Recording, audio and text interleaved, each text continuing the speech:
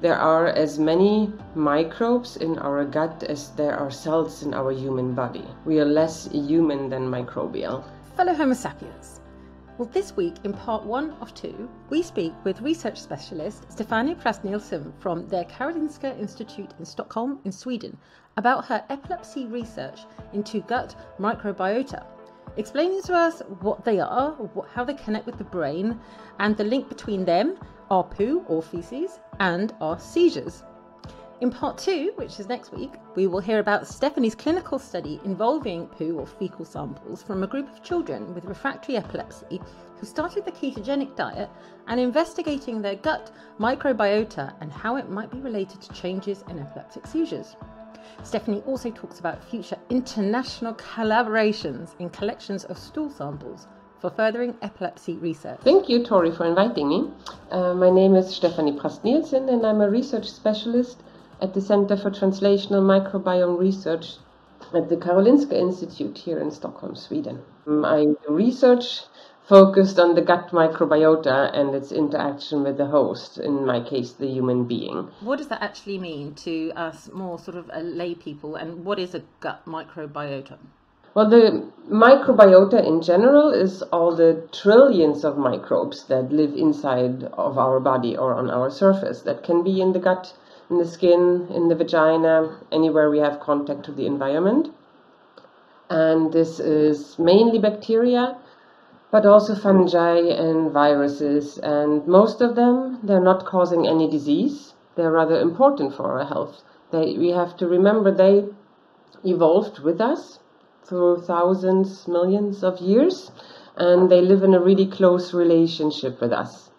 They protect us from harmful bacteria or other microbes. They train our immune system to tell from the good bugs from the bad bugs, and they can produce important molecules for health, such as vitamins, metabolites, and even neurotransmitters. And the gut microbiota is the largest microbiota in our human body, and it's the one that is best studied. And it's so large, actually, that there are as many microbes in our gut as there are cells in our human body. So we're actually combining all the microbiotas on our body, we are less human than microbial. That's pretty impressive. Like from an evolutionary perspective, it's almost like it's taken over us as the whole organism. It's like I'm in charge, right? Because there's so many different cells, or so many cells of that compared to everything else. Yes, and actually it's even more exciting if you think about that these microbes, they're like different species. And we can have up to 1,000 different species, and they have different genes and different genomes. And it has been estimated that our microbiota actually contains about 3 million genes, while our human genome only contains 23,000 genes. Oh my God. So on a gene level, we have 150 microbial genes per one human gene. Wow. That's mind-blowing, isn't it?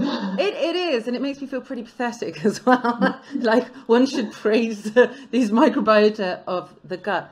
So I think loads of people, sometimes even people who don't, do not specialize in the way that you do, they'll just think, quite frankly, of feces or poo when it comes to the gut. What are the benefits it brings to our lives, and why do we need so many different versions or species of this? Well, as I mentioned before, they are for example, they train our immune system, but they also, since having so many different genes, they can produce lots of different metabolites and signaling molecules, and we know quite a lot, but we're still scratching the surface.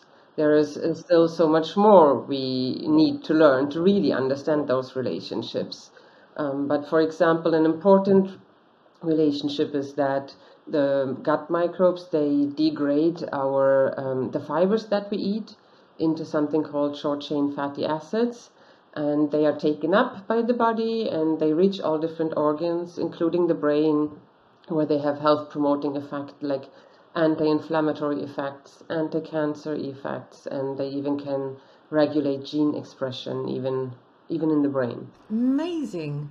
And I suppose then how that happens, or how well it happens, depends upon the quality of diet as well, right? Or what is quality of diet for the individual? Very much. The composition of the gut microbiota depends on many different environmental factors, but one of the largest factors is actually diet, because what we eat is what we feed them. But also, for example, medication has an impact on the composition of the gut microbiota. And if you disturb this healthy composition, this can lead to different diseases, not only in the gut, where you can get inflammatory bowel disease or colorectal cancer, but since the gut microbiota can make all those molecules that travel to all the different organs, if they make the wrong molecules, or if they're lacking, if the microbiota is not producing those molecules that we need, then you can also get diseases in other organs. Tell us about your study into, well, the link between the microbiome, seizures and epilepsy. In order to follow that, I think we first need to think about that the gut microbes, they can communicate with the brain, as I said. And this can be done in different ways, by those molecules, or there's a communication across the so-called microbiota gut-brain axis. There's a real term for that. And that includes the metabolites, that includes hormones, that includes the vagus nerve. Gut microbes can stimulate the vagus nerve, which is the longest nerve in our body that directly connects our intestines to the brain. And that also includes the immune system, as they can regulate systemic inflammation through different cytokines and other inflammatory molecules. And there have been some studies that compared the composition of the gut microbiota between healthy individuals and people with epilepsy. And they have shown differences in their gut microbiota, especially in patients that have drug-resistant epilepsy. However, those are usually just simple comparative, so-called cross-sectional studies that don't show any causal relationship. They just show the composition in those two groups is different, but it doesn't say that the epilepsy is the reason for that. It could be the medication that the epilepsy patients take that have an impact on the gut microbiota, or that those patients happen to, in general, have a different diet than the other group you're comparing to. But in animal models, you have the possibility to study this much better through longitudinal studies, for example. And there were two really important findings I'd like to mention. In rat epilepsy models, they could show that the composition of the gut microbiota before traumatic brain injury had an impact on whether those rats then developed epilepsy. That is a study that just came out this year. And the same group also could show that when they had two groups of rats where they induced seizures in one group by chronically stressing those and then kindling to provoke seizures, when they took fecal samples from those rats into rats that were not stressed and not seizure prone, they also became more seizure prone just by getting the microbes through the feces transplanted. And vice versa, that those rats that were sensitive for seizures became less sensitive to seizures when they got the fecal transplants from the non-stressed rats that didn't have seizures. And that's kind of fascinating, I think. It is pretty fascinating. But people always think of fecal matter, or for people who aren't familiar with the term, poo, in a bit of a gross way, but it's a key part of us as organisms and can, as you're saying, affect the brain and therefore have impacts on epilepsy. Or seizures alone. So as I mentioned, that the diet has an impact on the composition of the gut microbiota. In the study that we performed, we followed patients, children with drug-resistant epilepsies, that started the ketogenic diet.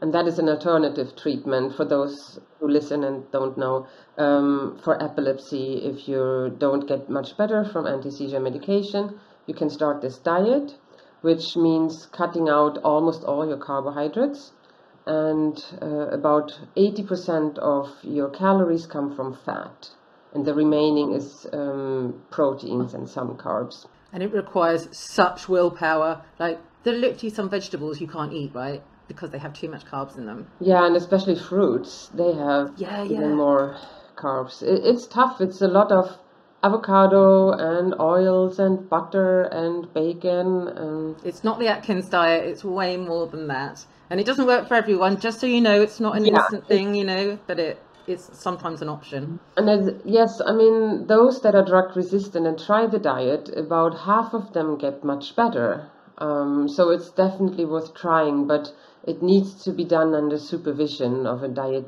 specially trained dietitian for the ketogenic diet. This is not something you should do at home, and you should consult your neurologist first. But it has a very good effect for about half of the patients, and for the other half it doesn't, and it's really so far not very well known why some respond to the diet and others don't. And we think that maybe there may be parts in the gut microbiota that can have an answer to that. So we studied the changes of the gut microbiota during 3 months of this diet, and as one would expect, we could see that bacteria that are highly dependent on carbohydrates, they were decreasing during this diet because we didn't feed them the carbohydrates they usually get. And that included bifidobacteria. We could see this was like true for all the patients. All the bifidobacteria they decreased during the 3 months of treatment.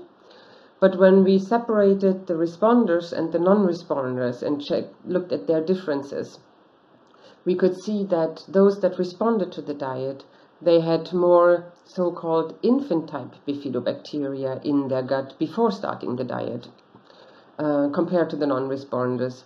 And typically they are called infant-type bifidobacteria because they're like early colonizers of your gut. Mm-hmm.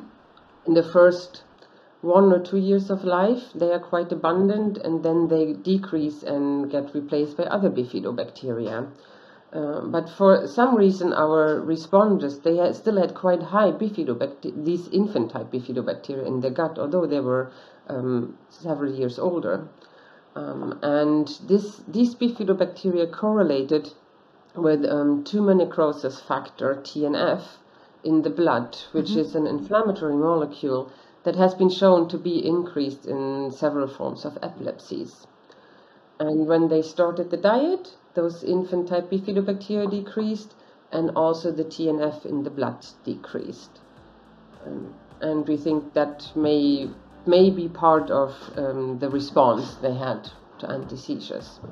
Thanks so much to Stefanie for providing us with insight into the significance of diet, gut microbiota, and poo when it comes to health, especially when we are talking about the epilepsies. Do subscribe to the channel if you haven't already, and make sure that you don't miss next week's episode, where Stefanie tells us about her clinical study into the impact of the ketogenic diet upon a group of children with refractory epilepsy, and future international collection of stool samples for furthering this really cool epilepsy research. If you enjoyed the episode, then please do share it with your friends, family and colleagues, because it really helps us to get our messages about the epilepsies out there to the masses.